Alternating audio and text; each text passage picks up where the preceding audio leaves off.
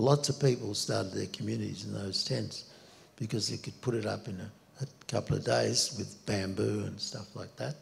And you could live in it for, you know, a year or 2 years. They're really good tents. So that was one of my first business, if you like, activity, was to keep us going by doing that. And we had lots of tents. And so where to go now? I don't know how much time have I got left, boss? 10 minutes? So, can't go into any detail, but what I've done, I started Dumb and Under. It's getting to be pretty well known now as one of the best around, if not the best. And it's been going for 50 years. Like, we had our anniversary last year, 50th. And I'm very grateful that's getting out there and people are getting to know about it. And we just produced one of the women there decided it'd be a good idea to have a record of the history of the place. So what they did was they just asked everybody that ever lived there or grown up there to write what it was like for them. You know, so it's a fascinating read. Blew me away. I still haven't finished it. But you can understand a lot about what it's like to be in that kind of community. And most important I want to mention is the key thing, I believe, that's kept us together for 50 years was we had a common purpose. Common purpose is the key thing. I don't need to hold it there. So that can keep you together through thick and thin, but as soon as that becomes wavering and people start behaving in ways that aren't consistent with your original purpose, it can be very troublesome. So you have to avoid that at all costs. So one of the ways we did that was we have a difficult to get in and easy to get out process. So it was hard to get in, and you had to come along and do some work days and see if you really were interested, and then you could come on temporary, and that would be like a couple of weeks. You could stay there and work with us because we're always doing stuff, and then you could do 6 months from there. Okay, only for 6 months trial, and so nothing less than 6 months trial, and then it could be extended by any party, either party. Another 3 months, another 3 months, whatever. So that I believe is really important.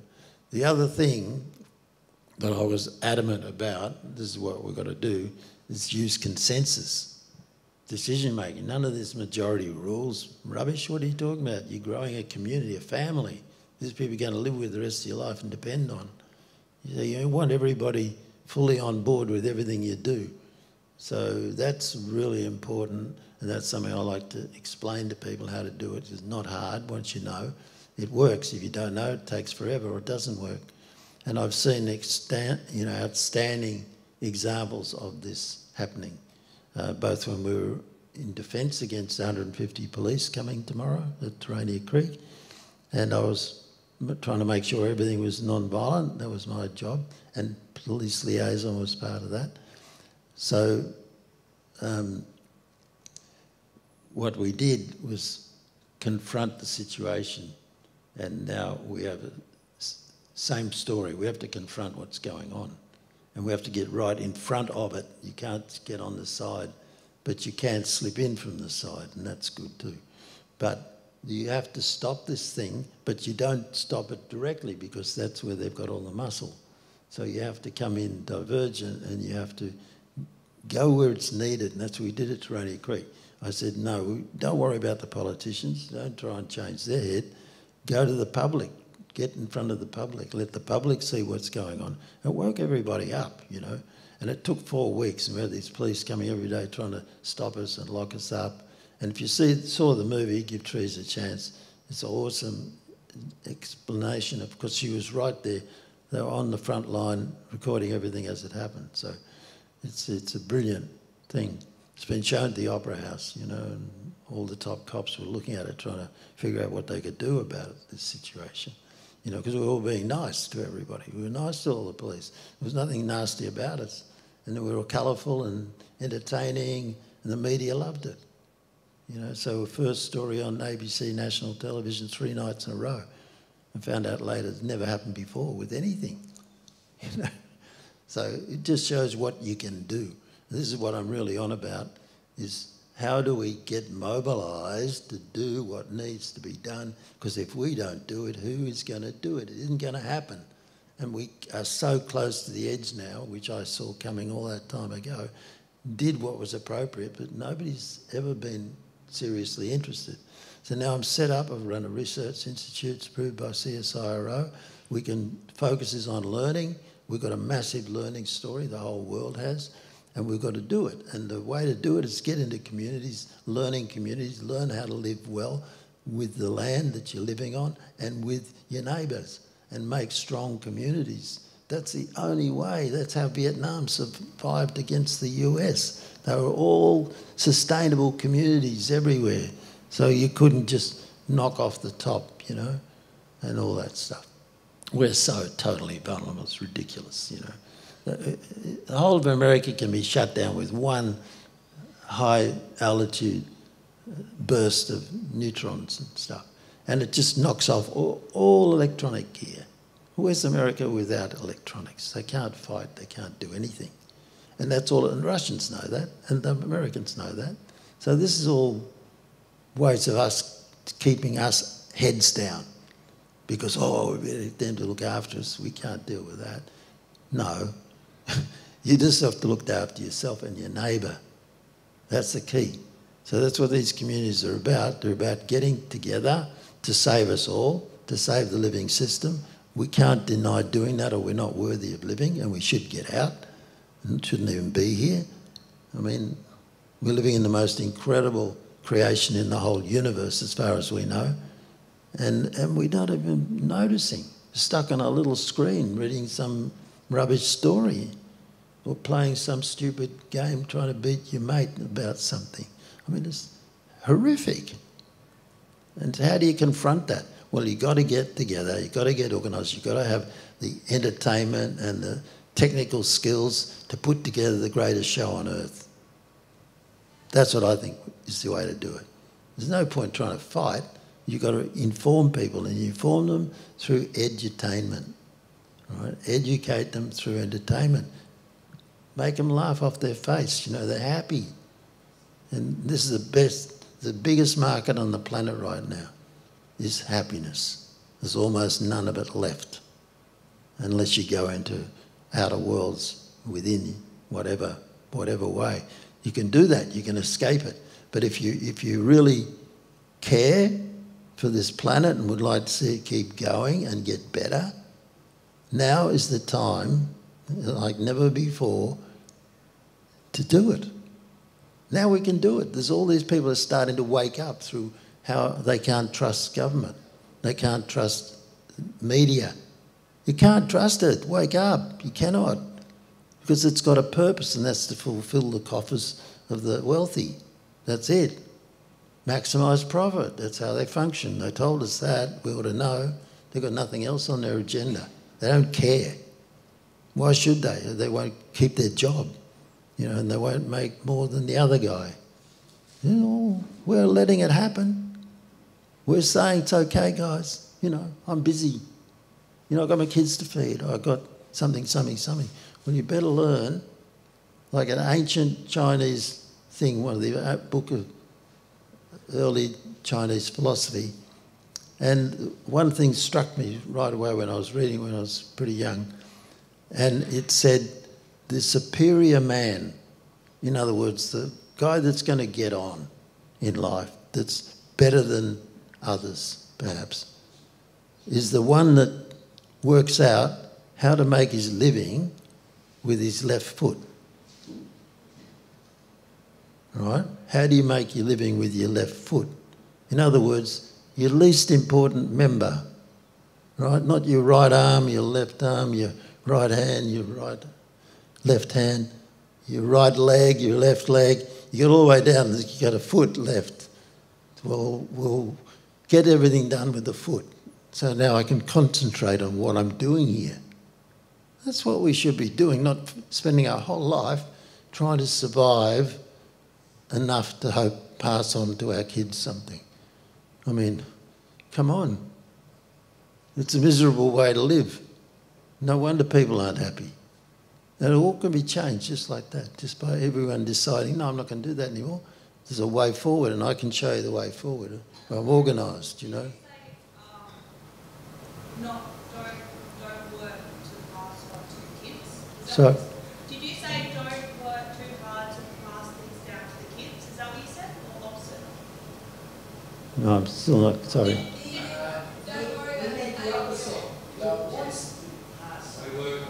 Yeah. You want to work hard to pass down things to the kids? I want to create the most wonderful world for my kids. That's what I'm saying. And that's what we should focus on. What we want, visualise that, put your energy into that, but don't start messing around with what you don't want. Spend all our energy talking about the problem and all those other people and what we're imagining they're thinking and doing. There's no imagination, just in your head. So why mess around and waste valuable headspace and your day-to-day moment doing something that isn't about what you want? Just get on with what you want. That's what Nimbin's all about. That's what the 50th thing is. It's about the anniversary of people that had enough, came up here and said, no, we're going to do something else. What are we going to do? And I was there. I was already there. I already bought my land the year before. I didn't know they were coming, you know. And then it all came. And by then I was already up in Laos making the money to pay off the land and learning how to run a school and get recognition that I could do it and all the rest of it. And then I came back and there were all these hippies everywhere, you know. That's fine. I was a hippie. I knew I was a hippie from the beginning. And so got finished with chemical engineering and went somewhere else and realised I needed to be a hippie. Someone that was hip, someone that was aware, someone who knew what was going on. You're hip, man. That's what it means. It means being hip. You hip? Yeah, I'm hip. I know what's happening, man. That's it. I guess that's enough. Thank you very much, Dudley. Okay.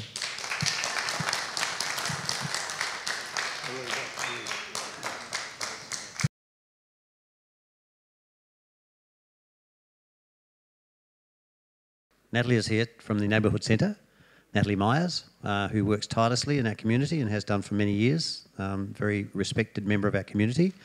Natalie is going to provide an insight into sustainability and the plan that Nimbin has developed towards that goal into the future. Thanks, Natalie. Thanks, Dave. So I didn't know if anyone would be here today because it's not real clear from the program what's going on. Can you let me know when I've got 10 minutes left? Thanks, Dave, because I can crap on a bit.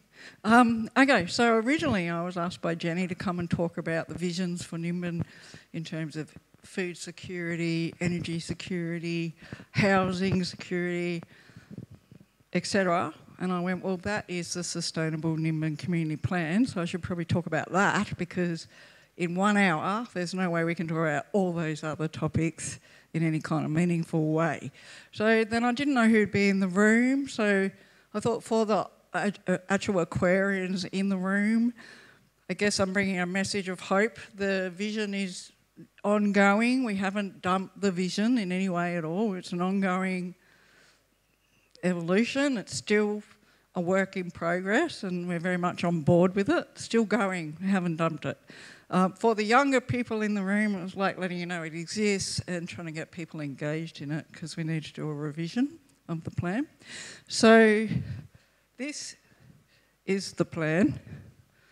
As you can see, it's quite a large document. See, look, lots of pages. Now, normally when I do these things, I have data projectors and props and stuff, and I don't have that kind of stuff with me today. So. But basically, currently, the plan is divided into these key focus areas, and I can hand around a little one of these so you can look at it closer. So I'll hand that around in a second. But as you can see, it's divided into the key focus areas of energy, social and political, food and farming, health and well-being, economic development, transport, housing and the built environment, which is where the MOs come into it, environment and biodiversity, and arts and culture. And under each one of those key focus areas, there's a goal. Now, all of this has been set down by the community, by the way. So the first version of this was in 2009. And in that very first version, we spent 2 days developing this plan. And the first thing we did was gather up every plan that Nimbin community had created since Aquarius. And there were lots of them. There were heaps of plans. And then we went through all these plans, so there were loads of them, including the Visions of Nimbin plan. We went through all these plans and we pulled out of it the things that have been achieved and ticked off, the things that have been recurring again and again in every plan Nimbin community had ever done, the same stuff was coming up. And then we talked about, well, why did this stuff keep coming up, but nothing ever happens? And then it was identified that, well, if you're going to have a plan, somebody needs to take a leadership role in relation to that plan to make sure it's a living, breathing document, follow it through, report on progress, and revisit the plan and update it every so often. So we're in the 3rd version. The current version was from 2016 to 2021, was a 5-year plan. Oh, sorry, I should talk better into the microphone.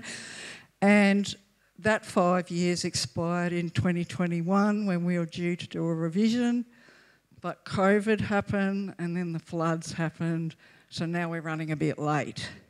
So we're scheduling it for this year to do the revision of the plan. So if I send around these, if you want to pass these around, then you can see how the plan is sort of structured. So the most recent version of the plan, in fact all versions of the Sustainable Nimbin Community Plan, so obviously there's an underlying framework of sustainability, and the 2009 version very much was driven by concerns about climate change mitigation. Now what we're going to have to build into it is climate change adaptation, sadly. You know, we fought the good fight to fight against climate change ever since the Aquarius time. And even before that, a lot of us have put our bodies on the line to try and mitigate climate change and environmental destruction. But sadly, we are where we are today. So now we have to figure out what are we going to do now.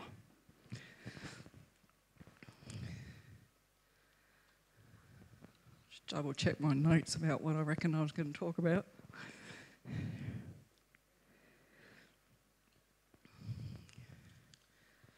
So since 2009, a lot of stuff has been achieved under this plan by the Nimbin community. So the Nimbin community is the drivers of this plan. The plan is goal focused, not problem focused. So the idea is, here's the goal, this is where we want to get at. How are we going to get to there? Instead of going, these are all the problems, how are we going to fix them? So that is not the approach that is taken. It is a goal focused approach. Here's the goals. What are the strategies we can take as a community to get towards those goals? And it's very much community driven in that it's not about what we want the government to do, what we want the council to do.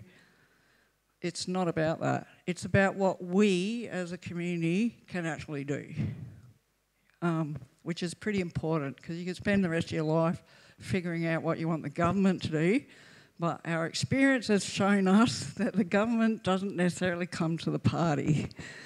So we have to do what we want to do as much as we can off our own bats. So the challenge for every plan that we've done is the community was given the task of coming up with strategies that needed no funding or very little funding, so no cost strategies.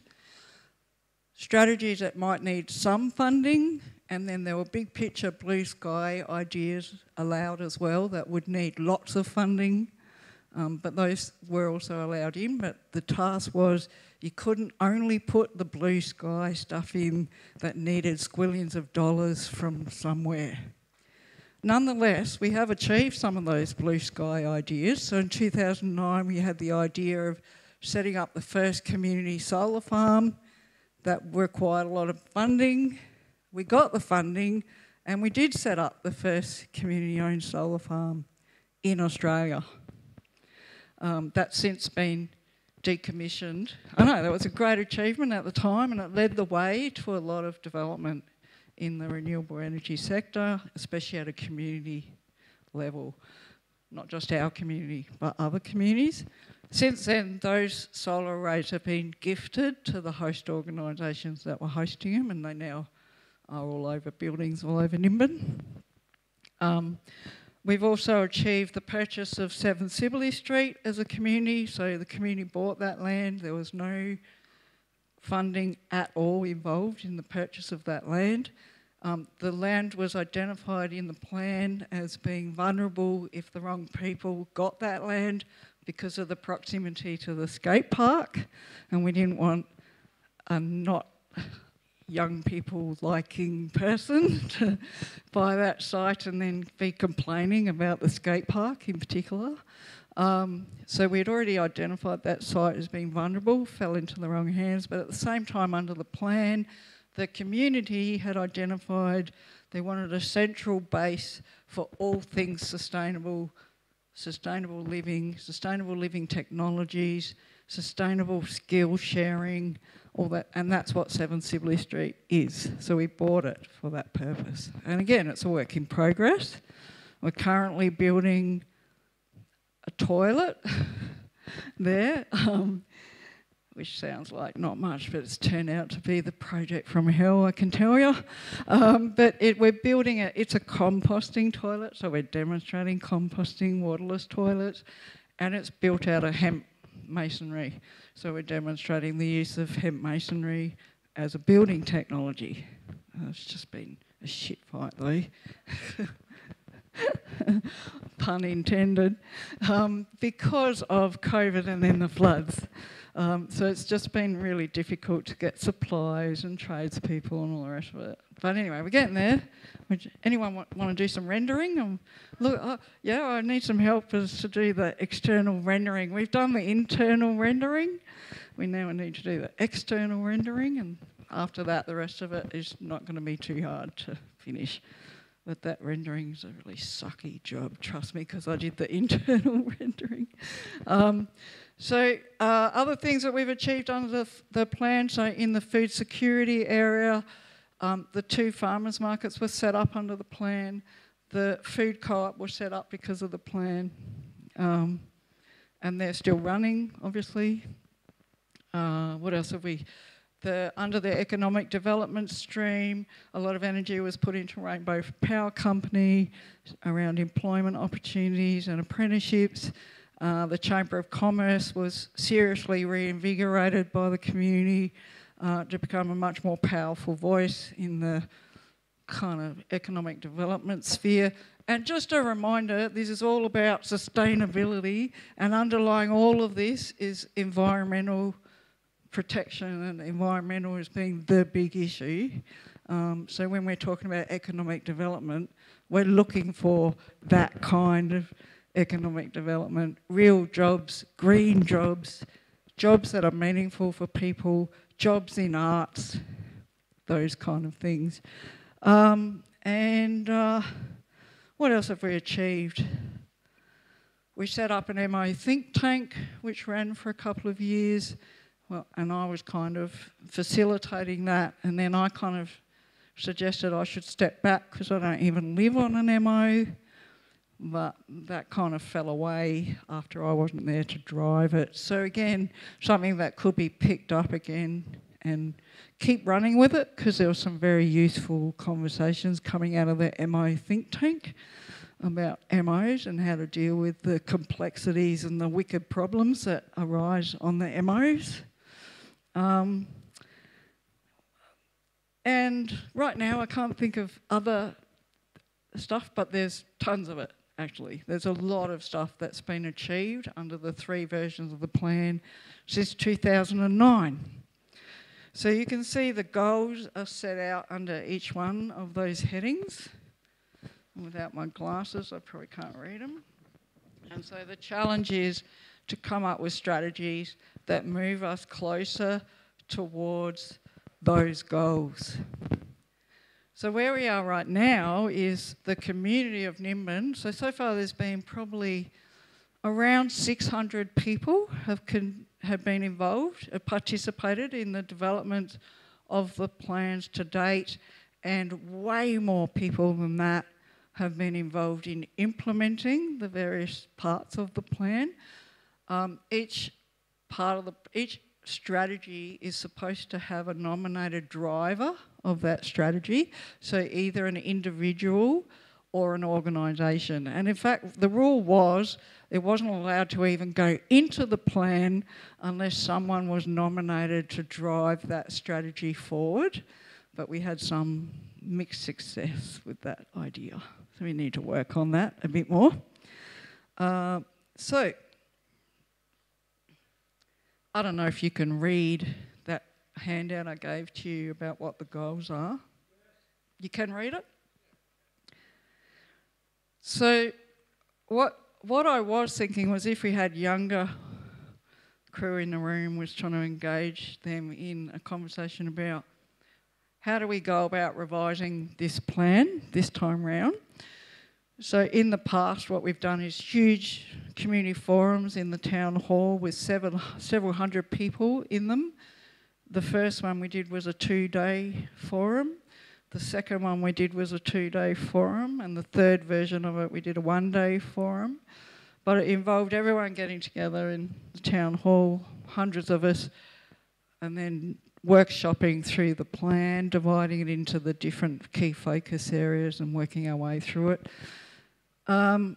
But this is getting harder to achieve as times are moving on, and a lot of the people that used to get in the room 20 years ago aren't even with us anymore. So they've either passed on, rest in peace to all of them, or they've left the community because of their personal circumstances, or because of the housing crisis, or all sorts of things I could go on about. So now I'm trying to figure out where do we go from here. So this is where I was going to throw it out to you people to see if anyone had some brilliant ideas for me about how we go about engaging as many people in Nimbin as possible in the revision and the update of this plan. And in particular, the voices that have been missing from the plan have been the young people who don't really like getting in a room full of old people and doing planning, and also they don't have capacity because they're flat out trying to just keep housing, or our First Nations people. Once again, that format of a town hall full of people isn't really conducive to their participation. So yeah, I'm just looking for ideas, and I've got one up the back. Do you want a microphone? Or Hi, my name's Rob.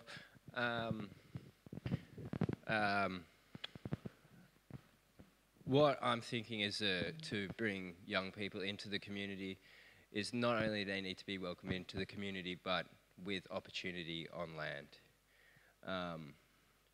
In this area,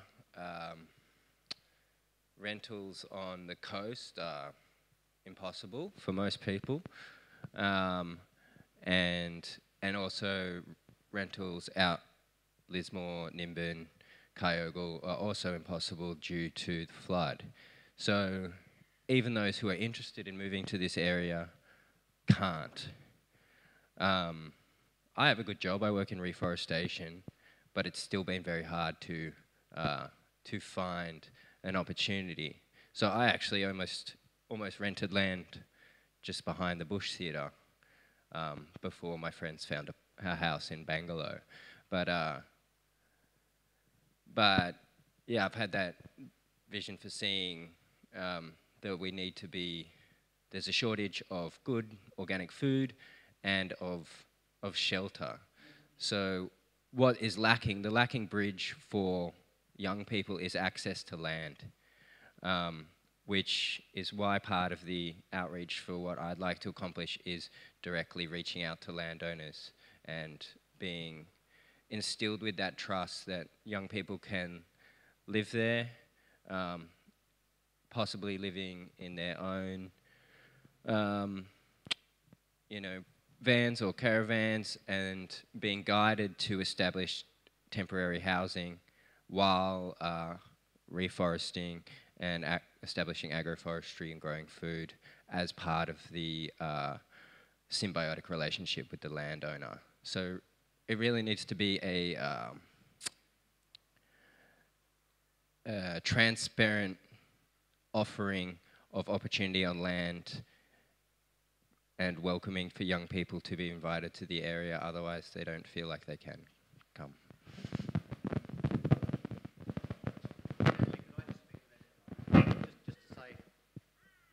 Just to say that is part of our future ideals. We'd love to see younger people coming to the area and affordability of land. There is actually a segment later on this afternoon in regard to community housing, so that's probably a good time to really delve into those issues.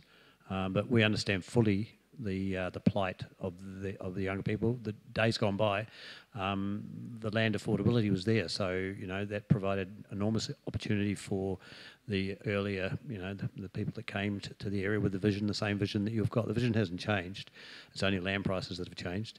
And council's willingness to accept, a more less regulatory situation with the housing. But there are people with big minds that can get behind this, and there is also people with money, and if they're approached the right way and good plans are put forward, I'm sure that we can alleviate some of those issues. But the housing forum will be a good one. Thanks. And I will say that's something that was discussed at length at the MA think tanks. How do we get younger people onto the land? And I think the older people who are on the land probably need to do some work around this, because a lot of them aren't actually coping with the land anymore because we're all getting too old, and I'm not quite as old as the Aquarians, but even I'm feeling it, it takes a lot more out of me these days getting around whippersnippering 5 acres of land and dealing with weeds, and we need more young people in to help look after what we've actually built already. So how do we get them in? And that's a good point. Like, we've got to find ways for landowners to share somehow, but have that trust, like you're saying. So I think it's a very good point, and I've written it down to add into the housing and the built environment conversation. Yes, what your question about providing these opportunities, that's exactly what we would be doing on these communities.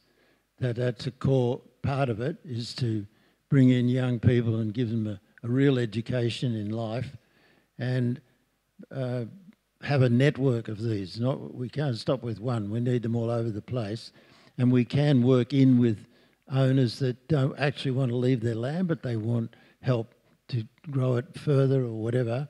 So we can slide into that as well, and we've got the legal and financial setup all readily available. So, and they would all be connected together in terms of finance and learning and all those things that are going on. They become part of one growing network that's taking care of whatever we perceive is needed. So they're doing the research on the spot in what they do, and each project is a different learning. And what we're aiming at a lot is, what's it doing to the people? How are those people handling it? Are they growing through it? Are they feeling better? All these personal issues so important, because often get overlooked, the stress of getting the job done, rather than say, hey, you'll do much better when you're not stressed, and so on. It's looking at the whole thing of living. So we're probably calling these networks life communities, or communities for life, I should say. So that's the purpose is about life and saving it and moving on. And you want to be there for life anyway. So communities for life.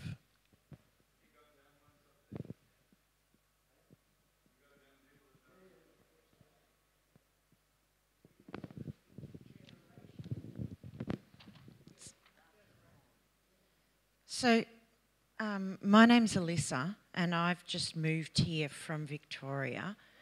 Thank you. And I was actually the Victorian federal candidate for the Legalised Cannabis Party. So I have clearly put my name to my cause, and I'm backing up by moving here and getting as much education as possible. But previous to this, I was an aquatic educator. Well, I am an aquatic educator, and I've been involved in this social change that we've made in aquatic education through this country over the last 40 years. So essentially, we've done the social change that you're looking for the rest of the country to engage in, that you've created as a model here. And looking at this sustainability plan and having been involved in councils and engaged in that area of education myself for a long time, the biggest hole I see in this plan at the moment is how you translate this knowledge you all have to educate others to the same model. And I think that's essentially the one part you've missed out of this model is its marketability. The education package that you can create from the entire model rather than just elements of it is where you haven't marketed this town's knowledge outside of it.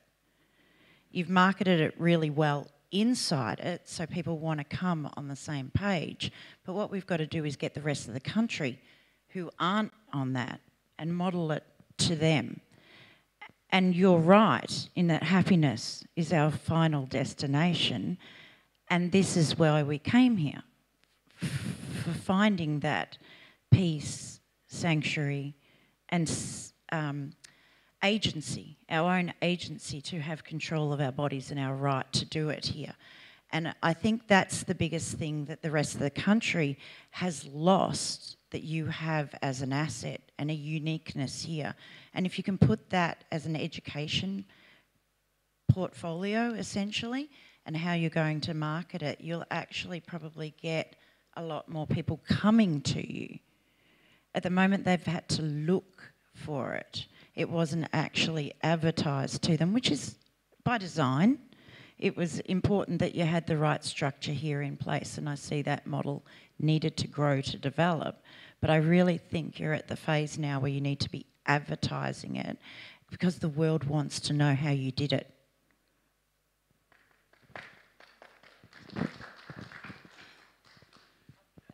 Oh, sorry, that's yours. I'm just taking away your stuff. Giveth, the Lord giveth and taketh away. So we did actually win the Premier's Award for the plan. Nimbin did. We won the Premier's Environmental Sustainability Award. We won the overall Premier's Award, and we also won the Community Sustainability Award in that year. So we got 2 trophies, came home with 2 trophies. And we do talk about, I say we, but I talk about it a lot, in different forums across different planning sectors, locally, regionally, state and nationally. But we are still we've been a little bit ahead of our time, still at trying to sell this framework as a framework for community development, because there's still a quite narrow focus around community development, around it being about individual people's capacity rather than a whole community's capacity. And the reason for that is because governments and bureaucrats and stuff find it really hard to measure community capacity and community strength, right? Whereas they can more easily measure an individual's capacity and individual strength, and they love stuff you can measure and prove and because it helps them make arguments around policy and money and all the rest of it. So there's a quite challenging space to work in when you're a community development specialist like I am, trying to sell the bigger message, which community development is basically saying you need to look at the goals of your community and address your whole community as a whole thing and all the people in it, because community is not a homogenous thing, in order for the individuals within that community to have a better life. But they just don't like that argument, because it's like, well, how do you measure that? And we want the dollars to be working only with these people or only with those people, you know. So, and it's something I've been banging on about for my entire career, which is almost 40 years. And I've been the manager of the Neighbourhood Centre here for 23 years. And we are finally making traction with the state government. DCJ is now rolling out these whole of New South Wales community wellbeing surveys, which measure things like trust. How much trust does people in the community have of their local community organisations? Volunteering, how many people volunteer? How many people are engaged in their local community in different ways? It measures things like that we know matter, you know. So we're making traction, but there's a long journey to go. And this whole measuring thing, governments rather wait for everybody to fall over the cliff and then measure how many Band-Aids, you know, how much blood, you know, how much whatever was administered to patch up the damage after they fell over the cliff. But they really hate the idea of trying to stop people from falling over the cliff in the first place, because you can't measure how many people might have gone over the cliff but for whatever it is that you're saying you did to stop the people falling over the cliff, right? You can't measure how many people might have gone over the cliff. So it's the classic argument, you know, the whole results-based accountability framework, which is a planning framework, which says start with the goal, start with the result, don't start with the problem, work towards the goal you want, forget about the problem. That whole philosophy started with a famous quote by a United States general, which went something along the lines of, we know how many bombs we've dropped, we know how many bullets we've fired, we know how many soldiers we've killed, but we don't know if we're winning the war. You know, so, and still, even though governments have subscribed to that results-based accountability philosophy to a large degree, they still don't really get it, to be honest. Thanks. And I acknowledge your community development work and those of others. I want to pick up on this lady's comments earlier. Now, here am I, a 20-year-old girl. You might be misled by appearances. Thank you. I've arrived in Nimbin. I've lived here 18 months. I think I know what's going on around the place, and I don't have a job that's paid. But for any tourists coming to town, so I'm tying in with the education, the Nimbin area as a realm offering something nowhere else in Australia offers. Even if somewhere else does offer it, so what? And I would like to make myself available to take tourists around, or to show them and to tell them, maybe to introduce them, so that they can learn from me what goes on here, and they can take away from me what sustainable community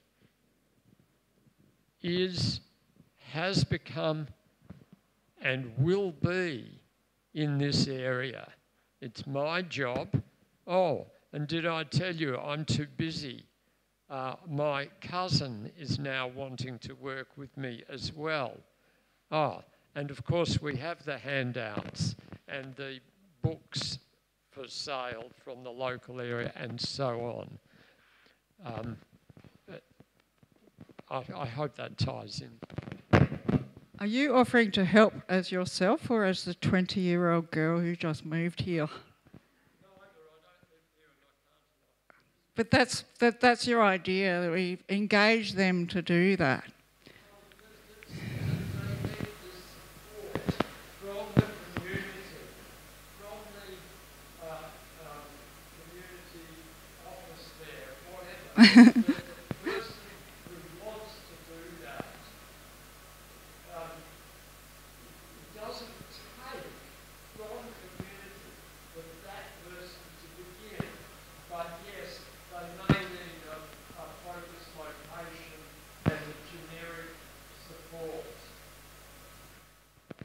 I think that's a good idea. Recruit them to educate everyone else. Yeah. Community liaison. Yeah. Dudley?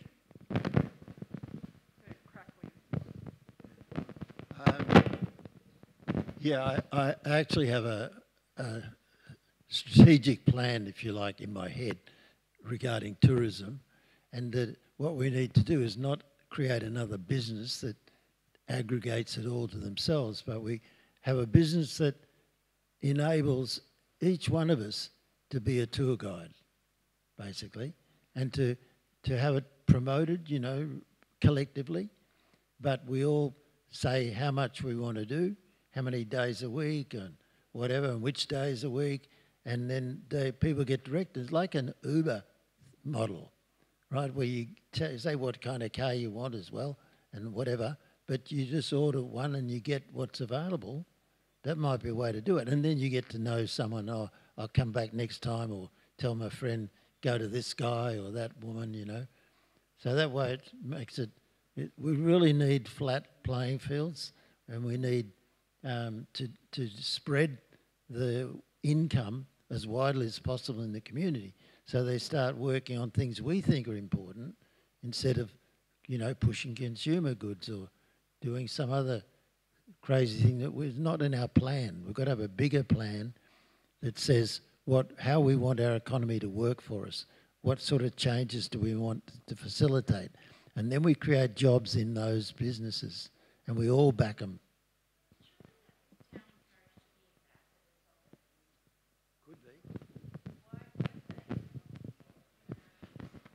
They have been. Yeah, we have tried to. The problem is they've got under so much pressure is the problem.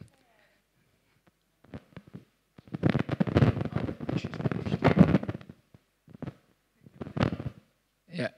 I was just sitting here with my reflection in between your intervention before, the one about advertising to the rest of the country, Australia, and what the brother man here said about brought in the concept of working with the income tourists and what he said as well.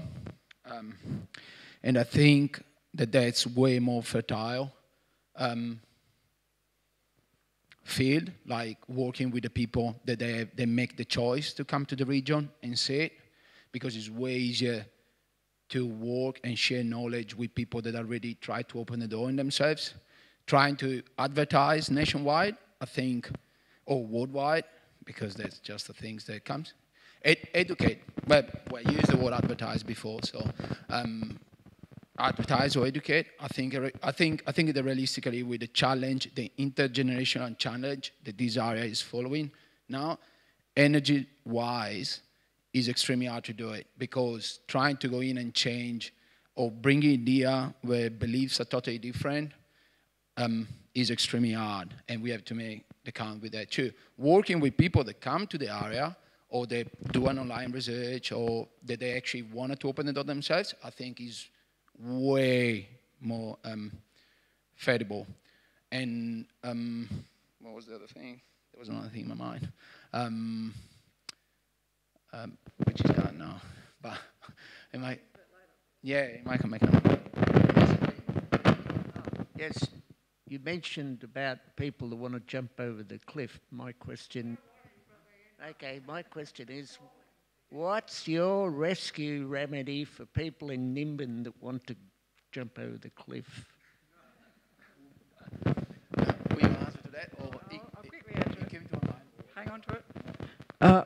they're not wanting to jump over the cliff.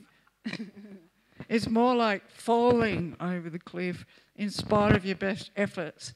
And then it's just more, it was more a metaphor to explain governments and how they like measuring stuff.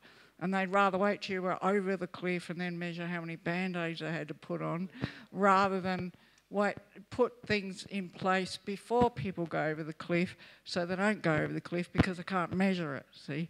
So it's nobody wants to go over the cliff. Well, no, there's probably the odd person who wants to jump off a cliff, but that's not what I was talking about. I was talking about data and measurement and trying to get policy on board when they're not very interested in prevention and much more interested in having a problem and then looking like they're coming to the rescue to fix it. What you want is a community support system to help people that have traumatic issues, and that's part of community resilience. Yes, and that's our core business at the Neighbourhood Centre. So we work with family and domestic violence, mental health issues, poverty, provide food relief. This is our everyday business, homelessness. We work through a trauma-informed lens, and right now we're heavily focused on disaster recovery work, working with people who have been impacted by the 2022 floods. So that is the core business of the Neighbourhood Centre. That is what we're there for. That is our service delivery part of it, and we are the primary providers in Nimbin of those services. But our other area of work is the community development work, which is what I'm here talking about right now. That area of work around vulnerable people and trauma-informed practice and all of that comes under the health and wellbeing framework, under the sustainability plan.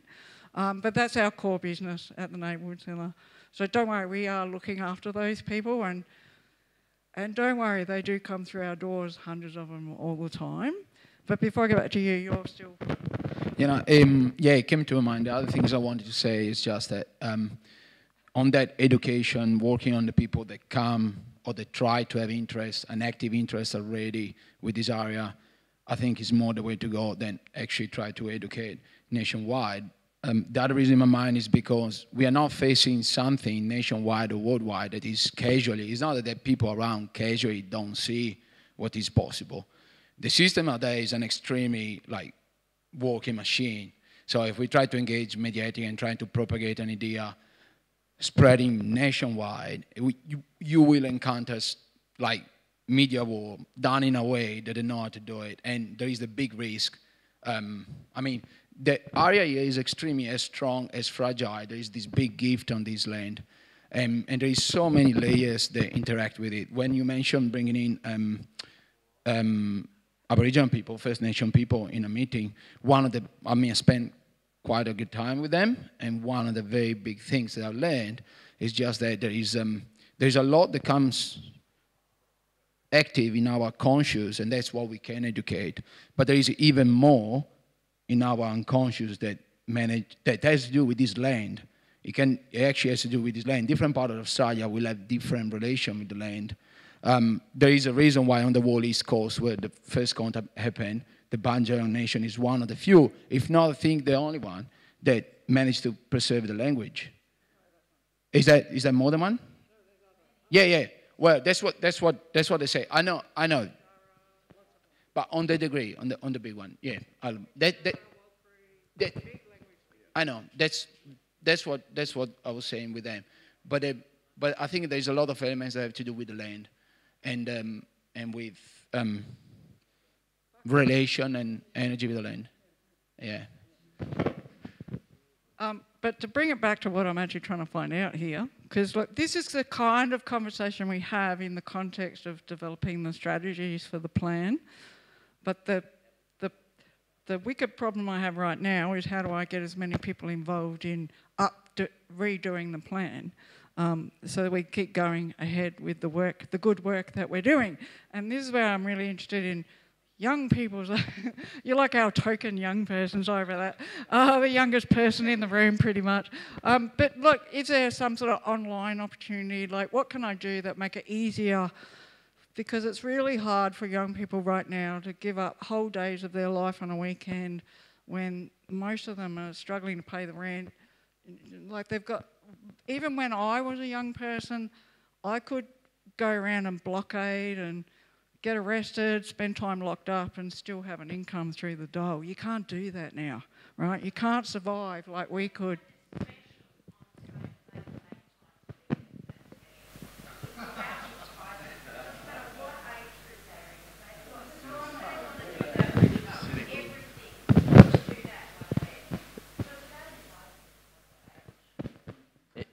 Indeed.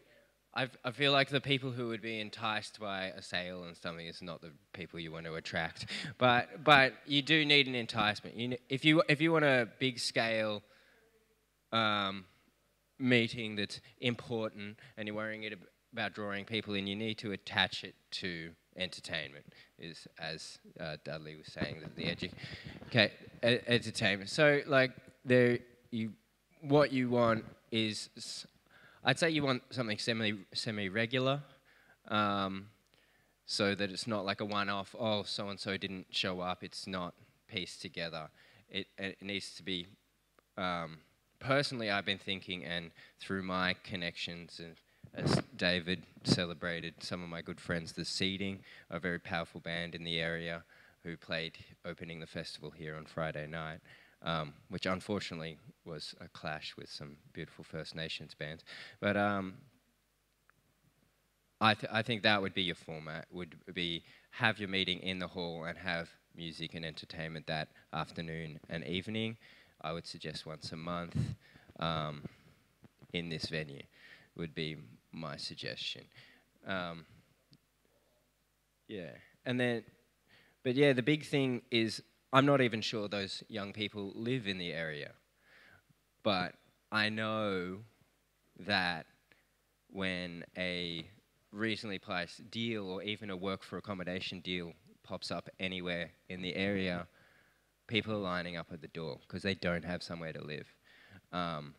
So if that's transparent, what you're offering is somewhere to live, like see opportunity, land to live, development skills, working with the community to establish housing. And for me, I would personally like to move onto land, live there, establish, put a whole bunch of trees in the ground, and build a hempcrete or a weedcrete, which I missed that workshop, or something like that, or aircrete, or whatever is most suitable. I'm still working it out, and then move on, or light earth, and then so what you need is an incentivized package that works that way. So you can bring young people on, and I don't think young people are ready to commit to a lifetime on a particular community.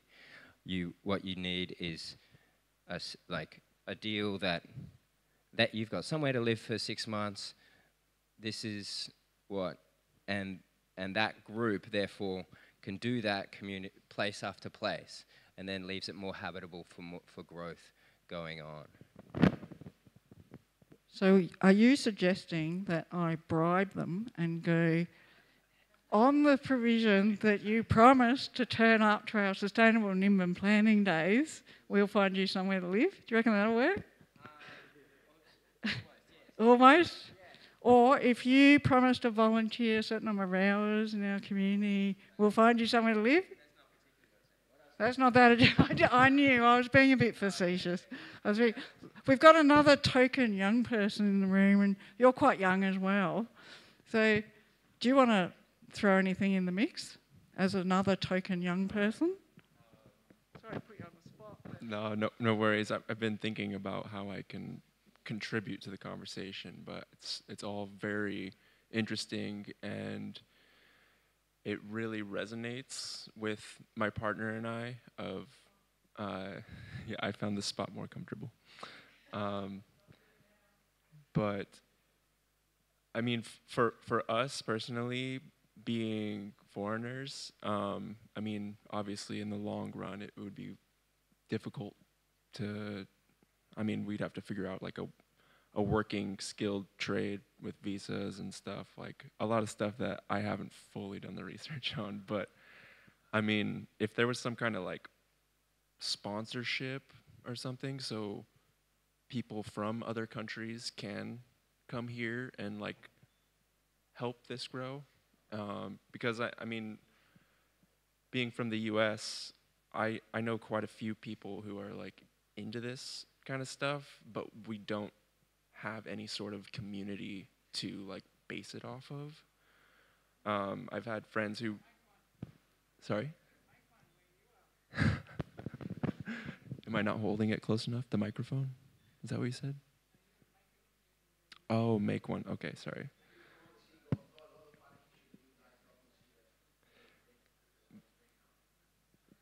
But yeah, so I mean, like I feel like if I told a lot of like my friends about this place, they'd be like, that's awesome that they have like that much of an established community and resources to like actually make this happen. So yeah, that's my 2 cents on that. Yeah, where are you from? Yeah, US. Whereabouts in US? Utah.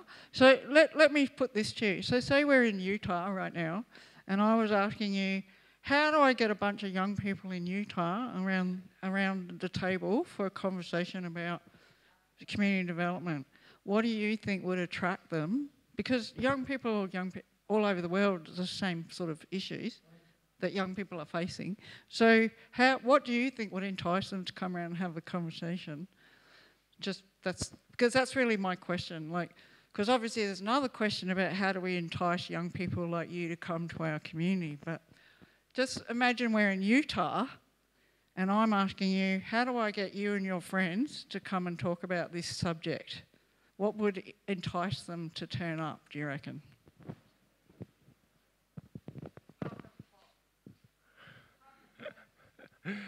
I mean, I think a lot of these kind of, I guess you could say, buzzwords like permaculture, and not to like downplay any of that, like I think that's a big part of the dream of like the new consciousness that's rising, you know, for the coming generations. Yeah, permaculture and sustainable living, and being supportive of people being able to medicate in ways that they choose, and like body freedom, and just being able to like be yourself in these communities. I think that all really resonates with those kind of underground communities that are trying to find like more of a stable community, like a town like this where like there's actually organizations like happening to make a dream happen. Thank you for your input.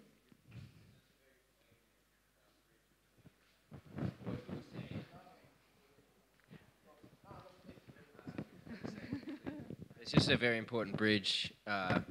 It's already in the working model of the government to incentivize young foreigners and young people to pick fruit and work rurally. If that's available, if I'm just in through this conversation, then that's 3 months rural working. So if you're looking at a frame where you're getting the skill share facet that you're saying, Nimbin does have a lot of that skill and knowledge.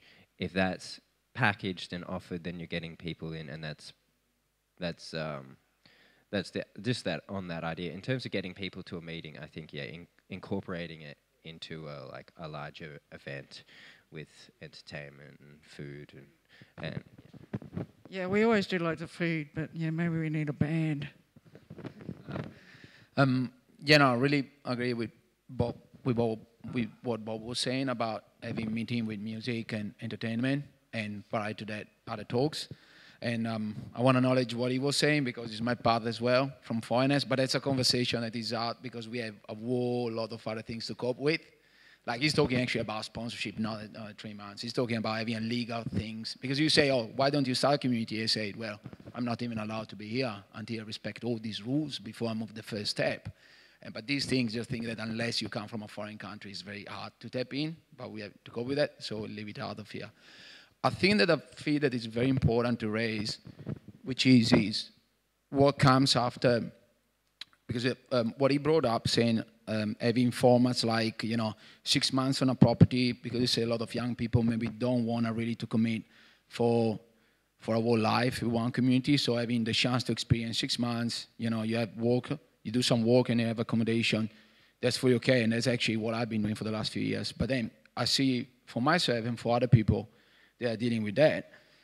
Then there is a big step because it comes, and I was really curious in what you brought up, saying that you have a strategic plan and financial plans and that kind of thing, because somehow the big step is still like ruled by money, which is a thing that the world is trying to leave behind, but behind the transition things, because say, all right, I want to live in this community and things, say, all right, but then to buy the title to be there, it still goes down to money. And a lot of people, if they commit for 6 months to do some work in the property in exchange of accommodation, with the cost of living and doing maybe some other sorts of volunteering in town and a little bit of work because they're still nourishing the person because it's what this region really believes on, even after 6 months, they won't have the accessibility. So I think there will be some of the works needs to be done in set up some sorts of parallel or complementary things to work with money. It needs to be built on trust. But how do we, if someone after having done that 6 months in our community decided, okay, I want to be part of this, but my finance still do not allow me. So there needs to be something that is based both on trust and incorporate and paying off through time in a different way than they pay up front, because your generation, or older generation, for them, gathering up the money was actually way easier than it is nowadays. It was not only less, but even to access money was much easier. To get a loan or the cost of living, even proportionally, not just in amount, was much less than what it is nowadays. So if someone has to do, yeah, so you got a message anyway. Again, that's another topic that came up on the MO think tanks about some kind of how do we help young people buy in over, like you say, time to pay, rent to buy kind of idea. Just before I move back to you, Dudley, though, I just want to hear from our other token young person in the room to see if you've got anything to add to this conversation. Okay. I am another foreigner here. My partner, we're from the U.S. Yeah. Yeah. Yeah. Yes. Been trying to think of ways to contribute. Just to kind of touch on what you said a little bit, it is difficult for young people now to feel that they can commit themselves to a community because I think we have so much to face for our futures that makes it hard to think like, oh, I could see myself living here, because yeah, cost is so incredibly hard. It consumes our life, just trying to work and survive and live. Like, we've been living in a van for a little while now, and we had to do it in the States as well. And yeah, there's so much that is just like all consuming for us that it makes it hard to sit down and say, you know, let me devote my entire life savings to this, and you don't even know if it's going to work out. You don't even know if you want to be there. It's terrifying, really. But to kind of touch on what you're after here, trying to involve youth. I don't know what exactly goes on in the community because we're not from here, but just events marketed to the youth, potentially. Like a 20s and 30s event, just to get people together and, you know, people in that age group, just kind of all together in one space and, you know, sharing their ideas, maybe building a network amongst the youth and those people getting to know each other, whether that's monthly, as you were suggesting, just a way to kind of bring people into the community for an event that's specifically for them, and that can potentially draw more interest into the community overall. Look, it's really good to have your input. And thanks very much for you coming and hanging out with us old people here today. And when we're talking about young people, we tend to be talking about maybe 40 and under. That's what we're calling young. Dudley, you wanted to say something? I know you're itching to say something.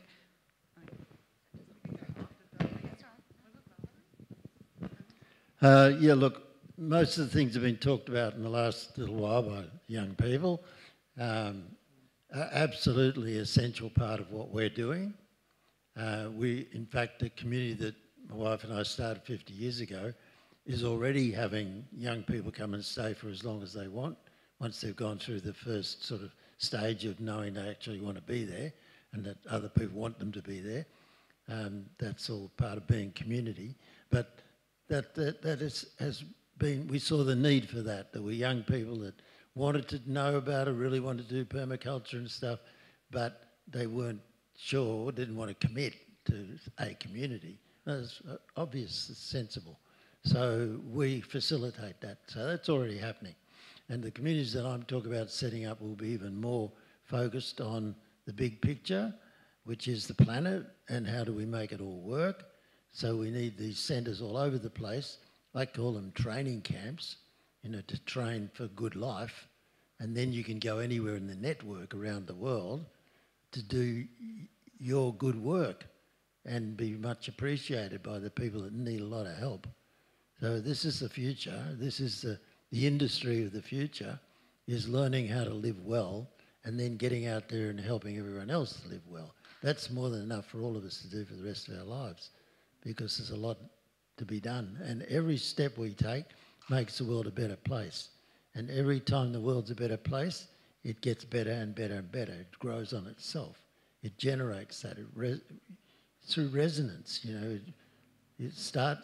Rupert Sheldrake, if you study him at all, he talks a lot about that whole issue, the presence of the past and things like that. And he's phenomenal to get onto and listen to what he's saying. He's on the internet. But he's a fellow of the Royal Society of Scientists and has been since he was in his 20s. He's locked into Cambridge and all that. And he's got all these connections. There's so much going on in the good science area about all these issues, primarily about consciousness and what it is. And that's the one common thing we've all got. We're all consciousness. That's all we really are. So we have to treat each other as equals, bits of consciousness, and we figure out how to get that consciousness really happening, because it's been suppressed, oppressed, whatever, for thousands of years, and now's the time we can break out, and that's how it happens. That's how life evolves. It has to be put under sufficient pressure and get to know enough about the problems to be able to say, well, it's none of those, so I won't waste any time on that. This is the old Zen Buddhist thing, not that, not that, not that, not that, not that, not that. Eliminate, eliminate, eliminate, until you find what's left. It's the gold at the bottom of the pan. That's how the gold finding works. The real gold, of course, is us. That's the one that's been sidelined. They're sidelining us as much as possible, making out that we're a problem, because we're a problem to them. We're a problem to consumption and unlimited wealth. So we're their enemy, but we don't want to be. We don't want enemies. We want everyone to come on board and have a good life for all of us. The only way we'll get there, if we do it together. So we've got to stop naming and shaming and all this stuff. They're just ignorant, that's all. They don't know what's good for them. Yeah, really, they don't know what's good for themselves, because what's good for them is good for all of us, and vice versa. So just one thing, going back to saying why we can't rely on government, because they are a corporate entity. The Australian government's registered in the New York Stock Exchange. You can go and have a look. It was sold out by Whitlam. It's all real. But the point is they're a corporation, and you can't expect a dog to act like a cat. Corporations are about making a profit. Everybody knows that. They don't have to defend themselves against that accusation. That's what they're there for. Everybody knows that. But because they've been so clever in controlling people through through all that system of money and a total rig and fraud that money is, they've been able to get control. Well, time's run out for all of us, you know, and if we don't wake up now and life doesn't come raging through us, which it is, started here 50 years ago, but now it's time it has to get out everywhere. What we've done in 50 years is learn a hell of a lot about what's really important and what isn't, how to get what's really important, how to do it. This whole place is going to turn into an incredible edutainment centre of centres, networks of them. And then we'll start exporting these amazing people who go out there and we just want to do their service and save the planet and look after people. That's the future. There's no other future. It's a waste of time to talk about anything in between. We just got to jump right into it and do it now, and fast as possible, because they're not expecting us to come back with an answer now. They think they've got us, and you look around and you say, yeah, they've got us, all right. A lot of people saying that. They've got no hope left. And that's the critical point. If you don't act now, won't be enough people to get. We've got to save people, and the way to save them is show them that there is an answer, and we're doing it. And we believe enough in that answer, it'll come across, it'll change. Nothing else does. Our thoughts create. Plato said our thoughts are the creators. They're actually creating. Just having a thought, so be careful what you think.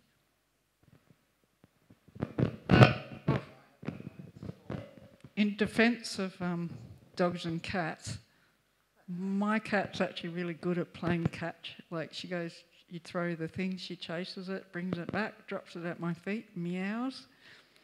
Yeah, my cat actually plays fetch. So you can teach a cat to be a dog. Maybe not a dog to be a cat, though. Anyway, we have a plan, and the Nimbin community has a plan. The neighbourhood centre has a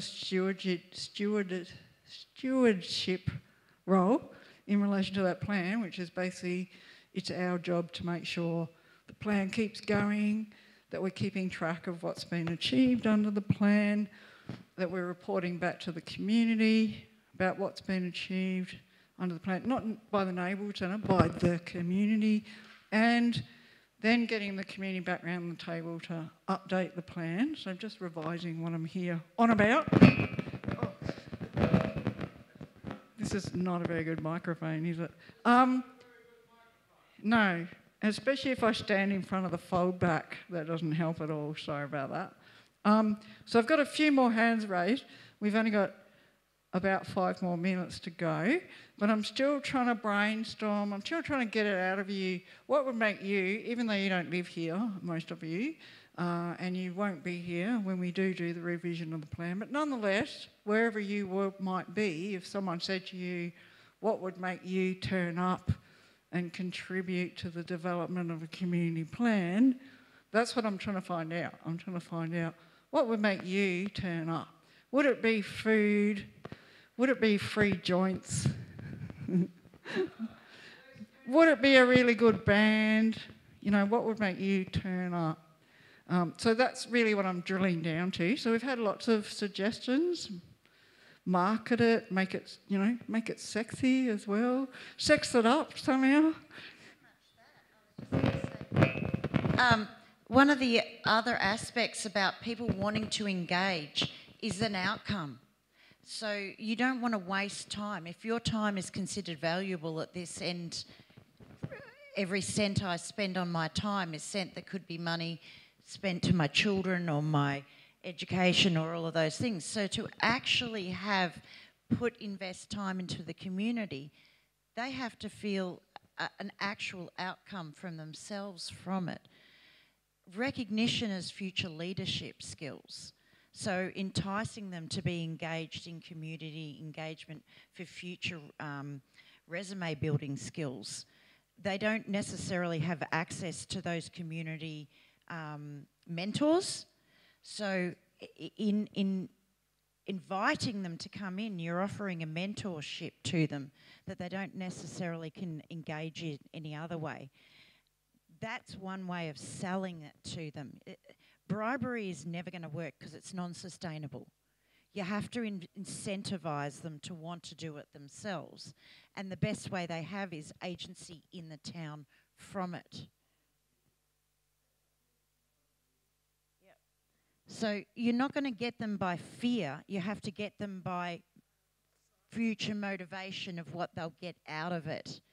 And they then take job owners agency, they take education of their children, and what Dudley's done in setting that original package meant that everybody that came in here knew what they were getting out of it. And I think that the children at this point and the younger children aren't really sure what their outcome is going to be.